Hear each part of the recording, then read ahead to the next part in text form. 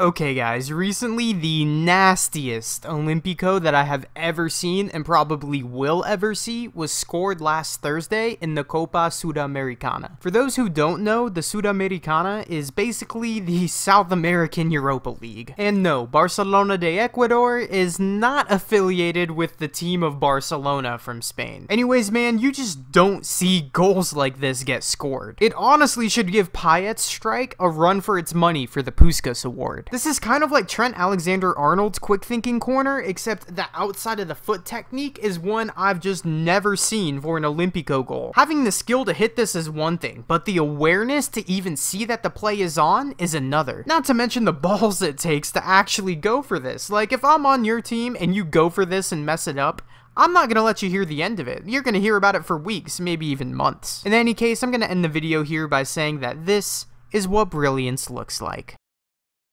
Thank you guys so much for watching my video today. If you're not subscribed, then honestly, I think I'm gonna have to question your judgment in that regard. If you made it to the end of the video, then clearly you like this content. I make new vids every single day. I got old vids for days. Just hit subscribe. You know you won't regret it. I hope y'all have a good rest of your day, and peace out, guys.